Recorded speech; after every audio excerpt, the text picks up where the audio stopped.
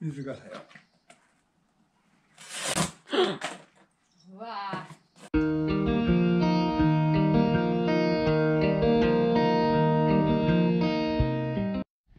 Good morning! Today I'm with Fukiko, who is providing a fantastic homestay in rural Kyoto.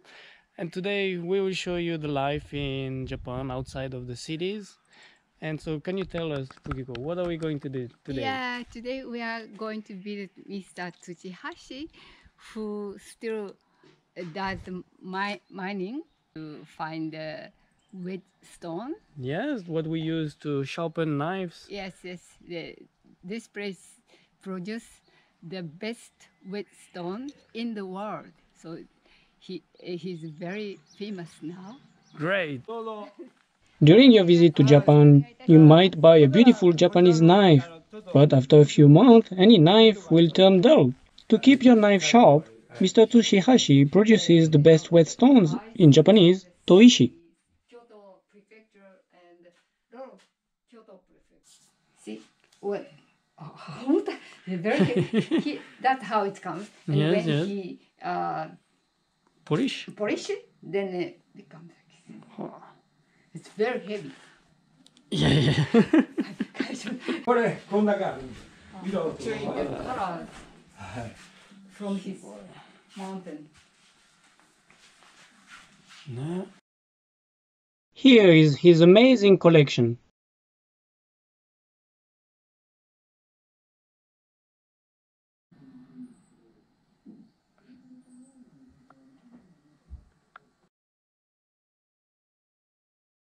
So between 30 and 50 families were living of whetstones? Yeah, but not anymore. You're the only one 今 now. 私 MW なってる真ん中の頂上のこうなってここのとこがちょうどあここが丸山で私が毎日あの頂上で石を掘ってるんですよ。 He's the fourth generation. 50年20年とかそんなでは絶対私と石を超える人類同士はできないと思うんで、まあまあ息子にも頑張らせてますけど、はい。You know, nowadays a lot of artificial fine with whetstone. Yeah, yeah, yeah, yeah, yeah. Here, but he thinks still he can beat this one, at least 30 years. Ah, I see. He hopes. So- But when the better one, the artificial better one shows up, then his business will be finished. Yeah, yeah, yeah. And so what makes the natural one better than the artificial one? 人造のとね、本物との差というか、そのどっちもやっぱりあと一瞬の切れ味は人造もそこそこ出るんやけど、長切れするとか、あとまた刃物自体に傷とかが切れて、あとまた刃物とか出して綺麗に美しくなるんですよ。刃物の最高の良さを引き出せるんです。切れ味とその美を。それは天然砥石にはちょっと今のすごく人造砥石が良くなってきてるんですけど、まだまだちょっと artificial one is 追い getting つけてない better, と。 but still in comparison, the finish Yes. is more beautiful. Ah, okay.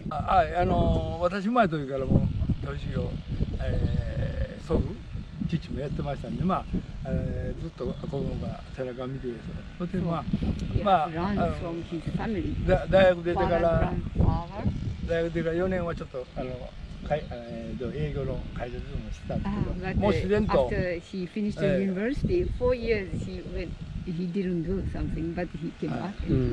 And まあ今ちょうど70になるんですけども、 he's now 70 years old. 26の時からこの天然砥石、細工加工販売を 26 years やっ old, ております。 he had been doing this. But before, when he was born, already he saw and he went with his grandparents and the father. For the best whetstone, you cannot take any random stone, and so the best stones are not easy to get. It's real mining. Mr. Tsuchihashi is already 70 years old, so he doesn't go mining every day, but his son is ready to keep the tradition.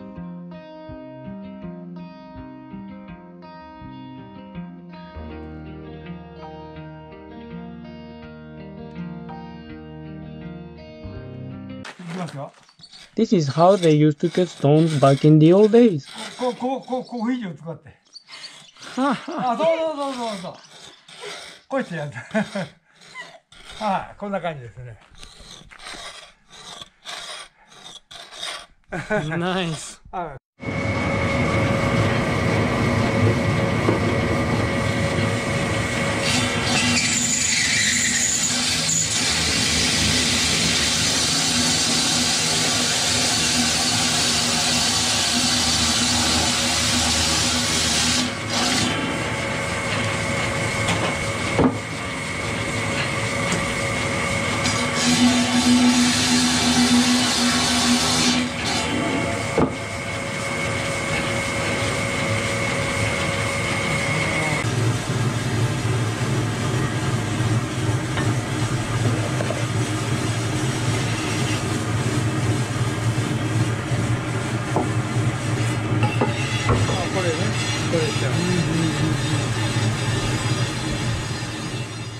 触ってみてください。あ、はい。Yeah. Very rough. うん、これ先ほど触ったみたいにツルツルにしていったらもう仕上がりです。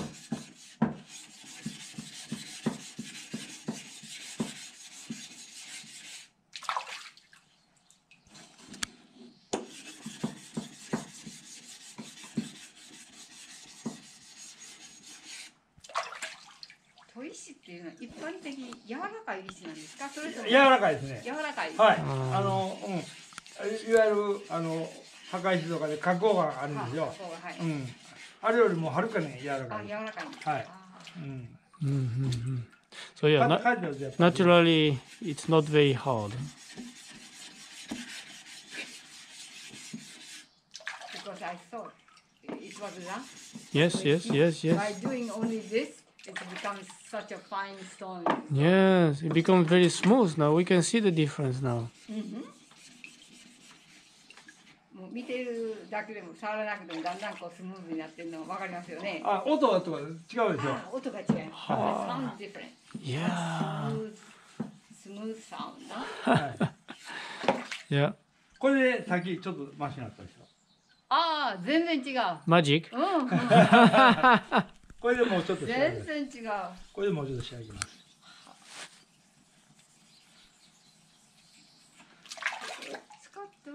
これはね、ダイヤモンド砥石ってね、この面にダイヤモンドが振り付けて、それが研磨剤になってるんで、はい、硬いダイヤモンドの粒子がね。そして一応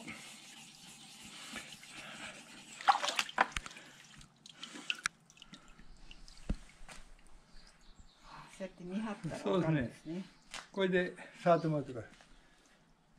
もう全然違うでしょ。もうただこの世界からね、ここ違うでしょ。It's a very cheap knife. 100円の補助。これ取って100円の補助でね、こういう砥石で研ぐとね。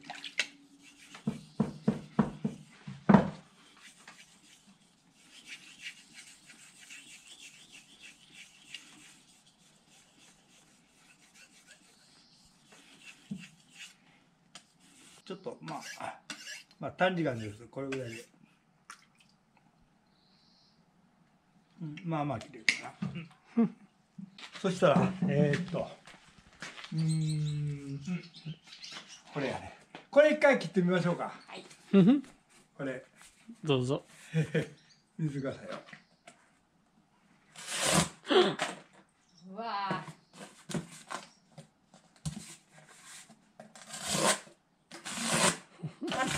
あ、ちょっとね。